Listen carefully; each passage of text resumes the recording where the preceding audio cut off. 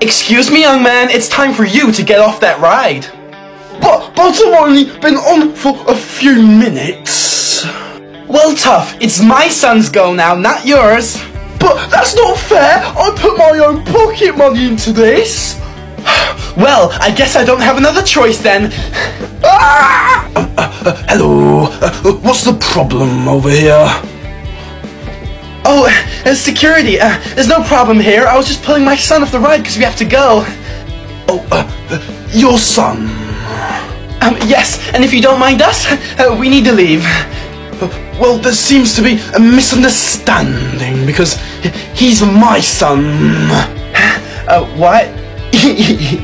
Yes, and I'm afraid you need to leave. Well, we're never shopping here again!